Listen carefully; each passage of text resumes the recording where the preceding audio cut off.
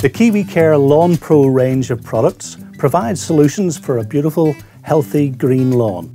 Included in the LawnPro range is Lawn Guard for the protection of grass from insect pests such as grass grub, Porina caterpillar and others. How does Lawn Guard work and what other uses does it have?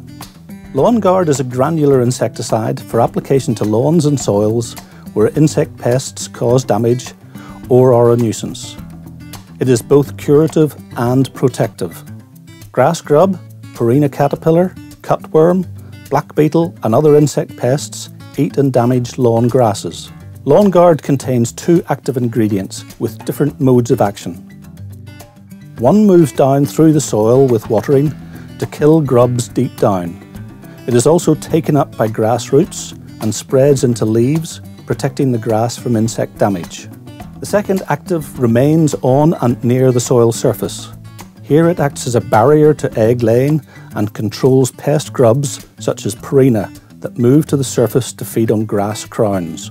The combination of actives means that Lawn Guard is also very effective in controlling ants and clusterfly larvae. They can be used as a barrier around your home to prevent ants coming inside and to kill clusterfly larvae before the clusterflies emerge from lawns in autumn. Lawn Guard can also be sprinkled around shrubs and other plants where ants would farm aphids and other sap-sucking insects. The systemic active moves up the shrub to kill the sap-sucking insects, and the second active stops the ants climbing the shrubs. Here are a few tips on how to get the best from your LawnPro Lawn Guard product. Apply Lawn Guard granules to affected areas of lawn and about 1 metre around the affected patch. Lawn Guard can be applied to lawns before problems emerge to protect from grass grub damage. Lawn Guard can be used to control sap-sucking insects where spraying is difficult. Apply around the roots of affected plants and water in.